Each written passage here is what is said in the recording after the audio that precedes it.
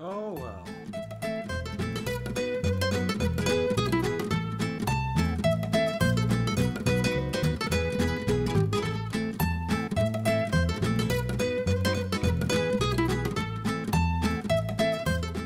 So overall, I went for doing some cleanup today, and yeah, I was able to do some, but not as much as I wanted to.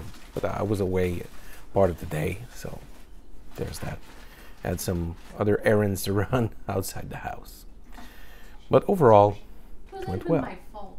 No, it was not your fault, indeed. It was I was not. up on the errands on my own end. So I'm at my daughter's apartment, and I'm trying to fix the washing machine to see what's up. And essentially, I was testing it, and it seems like it was leaking water from the gasket or the tank itself. So I'll have to check how much it is. Is it worth it to pay to fix it? Is it worth it to dismantle it and check what's up? So that's what I'll do. So how do you feel in your new home? It feels special. What? Find it special. Special? How is it special? It's like I'm gonna be. Okay, Mom? What's Oh, up? she's crying. Not really. I'm going to be a She's throwing herself out of the nest. What nest?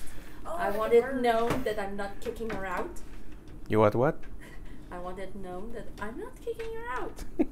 She threw herself out of the nest. Yahoo! A new life, yes, a new beginning. She's flying like a bird. Like a bird. Free bird. Like a bird. So overall, helping the kids is still something that I intend to do, because being a parent doesn't stop when the kids are leaving home. It's a new beginning, and it's a new kind of help that they need. So that's what we intend to do. Help them out as much as we can. That's what it is.